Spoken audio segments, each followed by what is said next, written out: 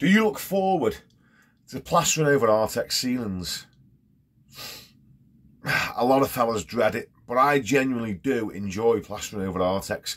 But I've got a little method, you see. I've got a system that I use every time I plaster an Artex ceiling. And in this video, I'm going to share it with you. We're also going to touch on understanding Artex. A lot of fellas are scared to skim over Artex ceilings and they just want to overboard everything because perhaps they've had a ceiling fall down in the past. So we're going to briefly touch on what causes that and how you can sort of gauge if that's going to be an issue or not. And as I always do, I'm going to give you as many little hints and tips through the whole video as I possibly can, just to make it so you really get something from it. So let's get into it. Right, so nice little Artex ceiling to do. It's a stipple, it's not very thick, so we'll just skim straight over this. Now, I'm not worried about this falling down. You get that in situations where there's lime wash paint behind it or distemper paint, if you've ever heard of that. It's not very nice stuff. Basically just lime mixed with water and really milky and painted on like a whitewash. And then it dries out, but it leaves it dusty, which was great because it would get over anything, you know. But then when people have painted over the top of this stuff, you don't know it's under there and it's very dusty, and then you can plaster and your plaster will stick to the paint, but the paint won't stick to the dust that's underneath it. Now this was used like in the, you know, the 50s and before, but this house is a 1960s, 1970s build, so I know just by looking at the outside of the house. Let me show you, look at the house out the back. You can see the age. Can you see them? Can you zoom in and see them, yeah? You can see the 1960s, 1970s builds. There's no lime plastering gone on. If there's lime plastering, there's a good chance that there's lime wash paint. These were built after that era ended, so we're not worried about distemper or lime wash under the Artex. So we'll just skim straight on it, it'll be fine. I mean, you can have a little scrape at it to make sure it's well adhered, but you know, you'll have all the people going off their head about asbestos. If you're really panicking about asbestos, get it tested. If you're just going to skim over it and you're not going to really start disturbing it, then you don't really need to worry about it. I mean, it can kill you. I mean, don't start messing with it if you can help it, but you can just skim over it, it'll be fine. So we've got, it's only a little baby ceiling. We're going to first coat it, and to get rid of the pattern, we're going to just flatten it and let it go right off. It's the best way to get over the Artex, I've found. To help that speed that process up, we've put a little bit of accelerator in the plaster. So we've used half time. The recommended dosage to make it exactly half time is to use 1 sachet per half a bag, but we've just put 1 sachet for a full bag. So it's not going to be half time, it's going to be more like quarter time, if you would, you know, just to speed it up a little bit.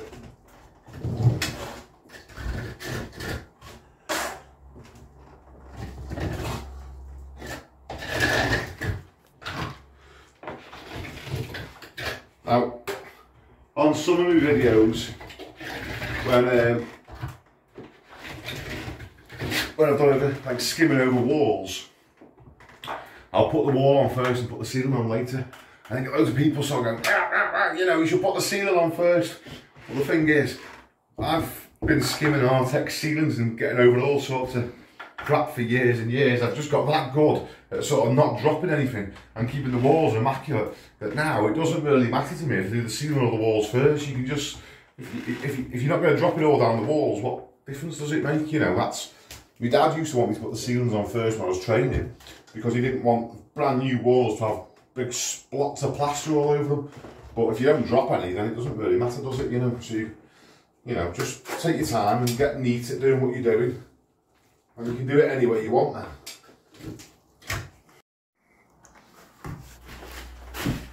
It'd be nice to have a spot board, but limited amount of room in here, so we're just going to take it out of the bucket. Look, the same technique I always use as well. Great if you're beginner. Stay out the angle, yeah? Take a little bit, go into the angle. That way you don't get it all over the walls, because you're not going in with a trowel fully loaded up. Yeah, go in neat, take a little bit, go in neat, take a little bit. See, if you sort of like it like that and go right into the angle, chances are you'll get it, you get a big blob of it drop down the wall. So just start a little bit away.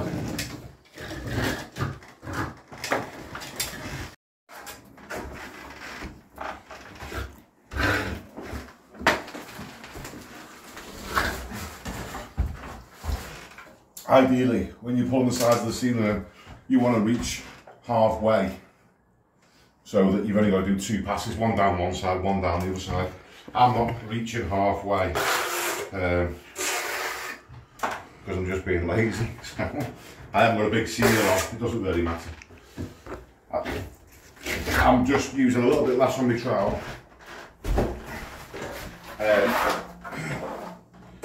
Just because I want to spend a bit of time going round the light nice and neat rather than just sort of lashing it in as fast as I can. I'm not under pressure on this job. So.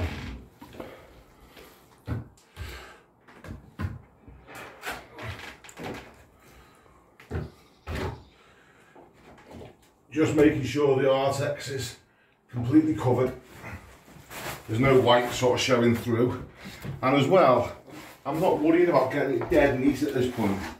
If I was using a different, see, I'm going to use a certain technique for plastering over this ceiling, which involves flattening it in between coats. So I'm not worried about getting the first coat on super neat. I mean, I'm not purposely leaving it messy, but I'm not spending too much time getting every little line, you know, like that. I normally wouldn't leave it like that, but for this, that'll be fine. We'll get a speed skim in a minute, so that'll be something a bit different. Right, that's it now. First coat on. It's not the neatest, but we're going to use the speed skim now, so something a little bit different for you. Other thing, I've got a little bit of stuff left over in the bucket.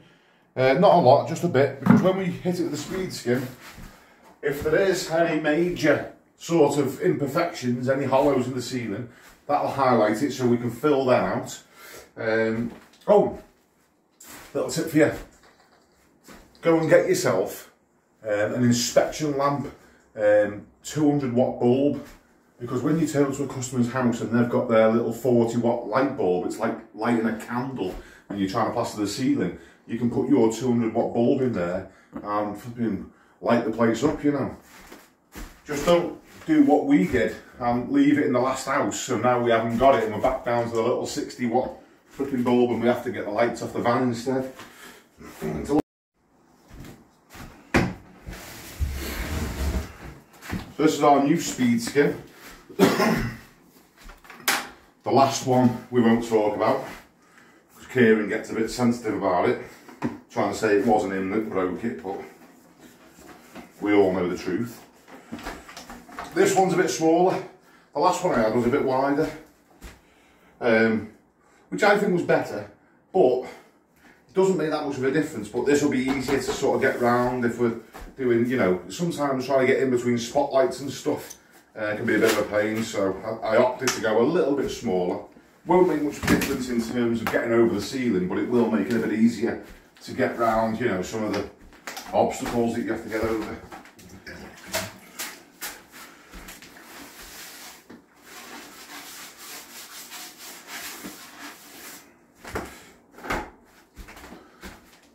So we go both ways with the speed skim as well. Oh, another little tip. If you get one of them dodgy poles that's flipping rattling round, then just literally pull it off the bottom of it and just use the metal bit. It wrecks the pole, but that's very solid to hold on to. So this is quite a good one because it's like a hexagon shape in here. So it keeps it solid, stops it swinging round, but sometimes they're just swinging round. And whilst we're talking about little tips, another little tip for you. Someone was asking me about this in the comments of one of the other videos. How do you stop this thing sliding up and down? This little thing that grabs hold of the speed skim. Now mine's worn as well. My one of these is knackered. This little thing just flaps around in the wind now. It doesn't actually hold anything still. So what you can do is if your speed skim's sliding up and down with this, This isn't, it's probably what they recommend doing, but it works. Put a little drywall screw in there and tighten that up. Just by screwing that in there, it doesn't break it, but it clamps that on tight. Mine will not move now, and the only way I can get that back out is to loosen that screw off. And just watch you don't stab yourself. Put the screw face in the back so it doesn't stick into nothing either. But that works. I mean, it's a little bodge, but it keeps it solid, so.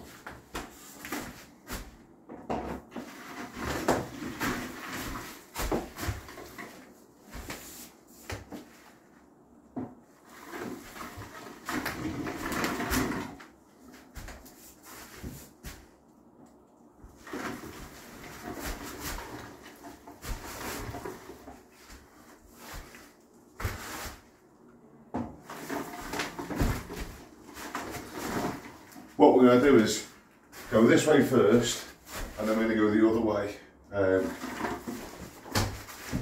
Sort of cross trowel it straight away with the speed skim, and we're just looking for any big hollows, not little ones, you know. It's going to get another coat, this.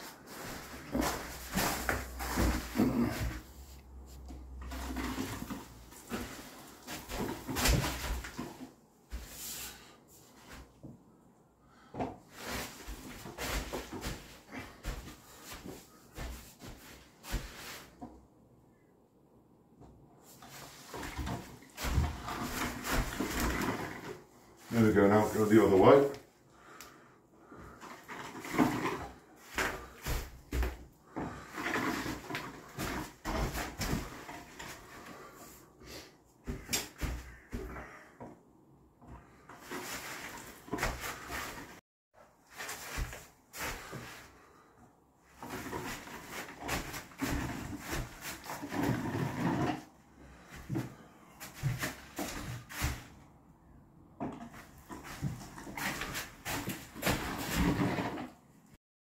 So you can see, after going over the whole ceiling, hardly any's come off because I've let the stuff pick up a little bit. Now I wanted to show you, I was hoping there was going to be bigger bumps in the ceiling to sort of highlight this, but if you look here, there's a bit of a sort of hollow where the speed skim wasn't touching it here, and there's another one over here, in this area. So put that against the, spin it, look, when you put this against the wall, spin it round so this is facing away so you don't get plaster all over the walls. If you put it that way, and that's loaded up with plaster, it'll go all over the place, so just be careful with that as well. Now, the two little bits of hollows that we've got,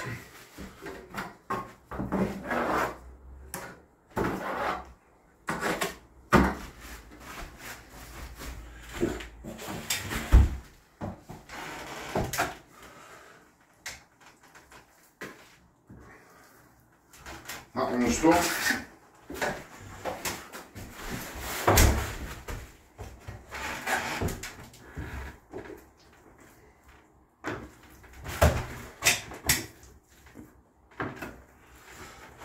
And that's it now. What I'm going to do now is let that go right off. Not set, not till it changes colour, but till it's, I mean, it's still sticking to my fingers, it's still wet. I'm going to let that go really, really firm, and I only ever do this on Artex ceilings.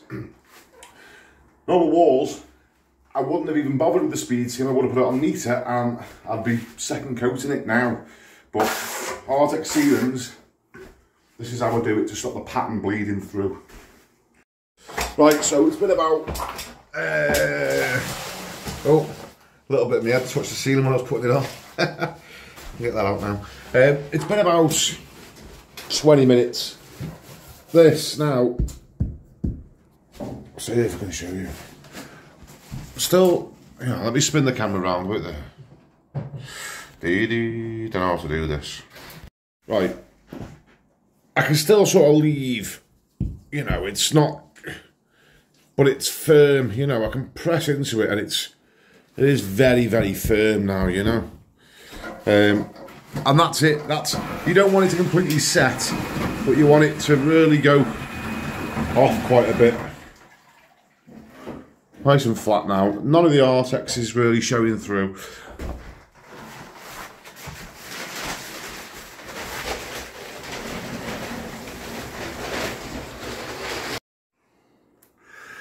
This is it now, second coat going on.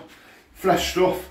We washed the whisk off, we washed the other bucket out for the first coat, because obviously, because we left that for, you know, 20 minutes, half hour, so it'd all be going off otherwise. So this is brand new stuff now.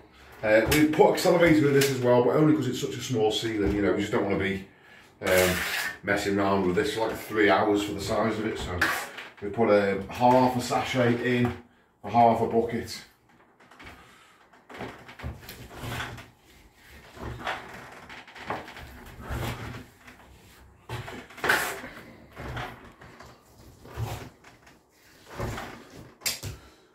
Now, you'll notice as well, I struggle to get loads on my trowel without it coming over the back edge, you see, so I can only sort of get shorter strokes, and that's because my trowel's only 4 inches wide, so I'm limited to the amount of gear I can get on it. But that's just because the thinner trowel puts a little bit less pressure on my wrist. A couple of years back I started getting real bad wrist pain from having a stupidly big trowel for so many years when I was younger. So now I'm using this and sort of fixing myself, you know, giving me all my joints time to rest without having to have much pressure on them every day, because it's quite a repetitive sort of job plastering.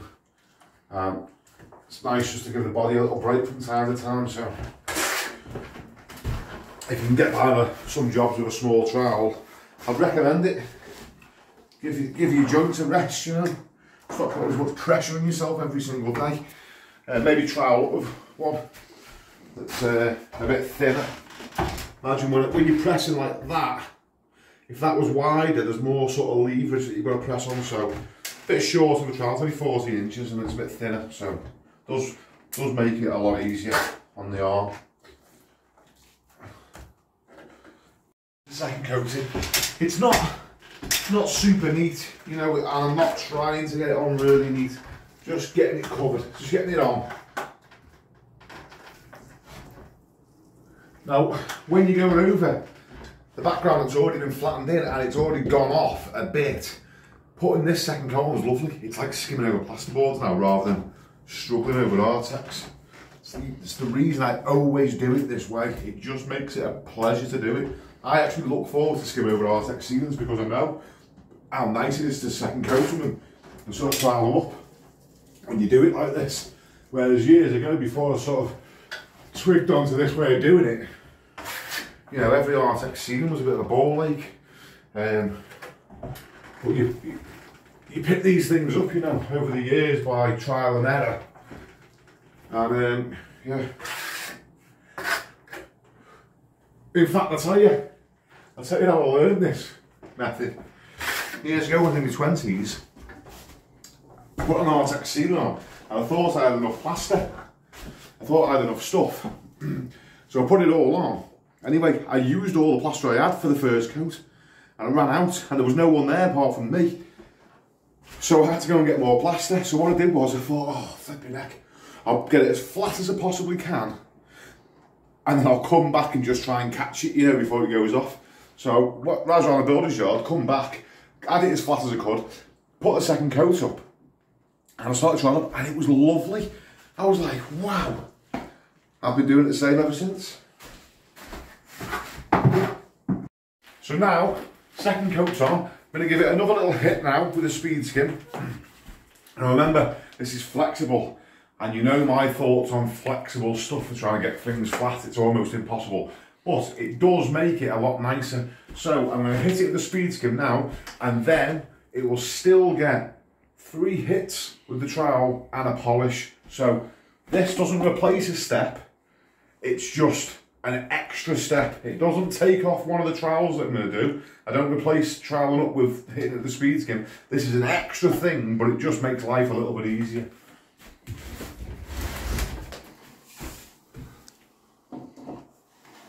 Again, I'll go 2 ways. I'll go from the window wall back this way, and then I'll go that way. So it's sort of been like cross trowels, you know, with the speed skim. Again, it's just going to highlight any little hollows, any decent sized hollows. It'll show me where they are. There won't be any of this now because we already got them with the first coat, but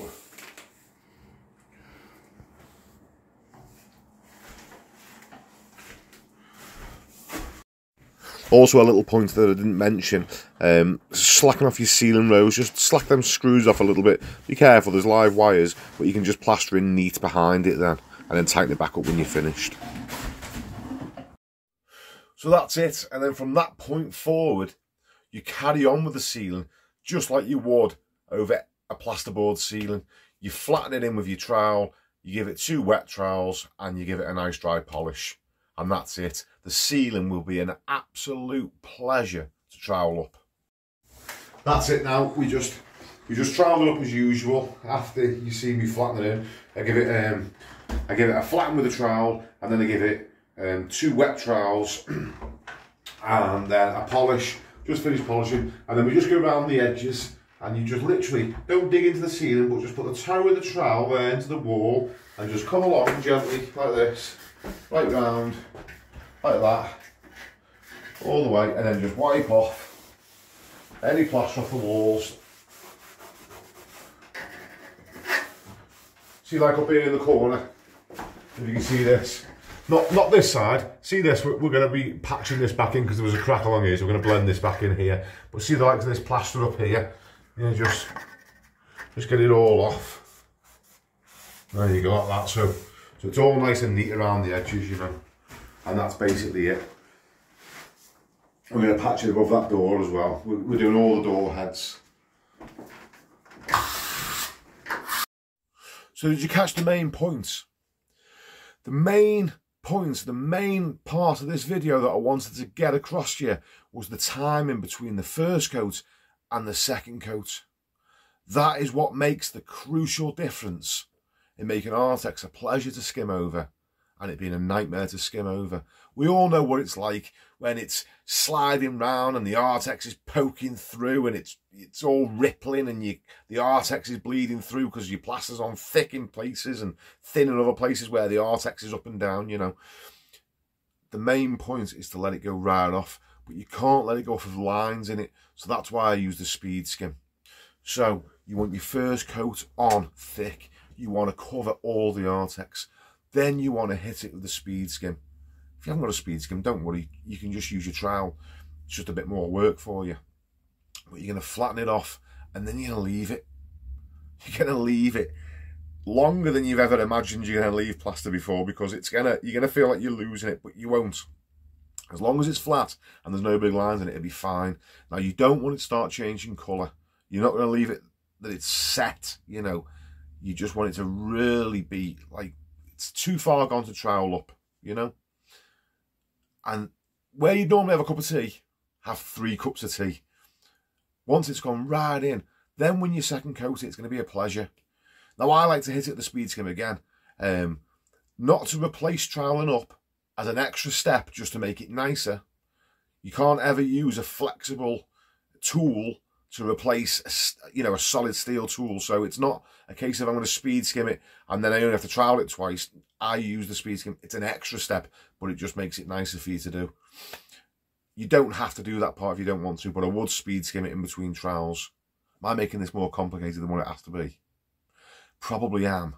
First coat it, speed skim, leave it, leave it, leave it, wait a little bit longer, second coat it, flatten it in, and trowel it up as normal, okay?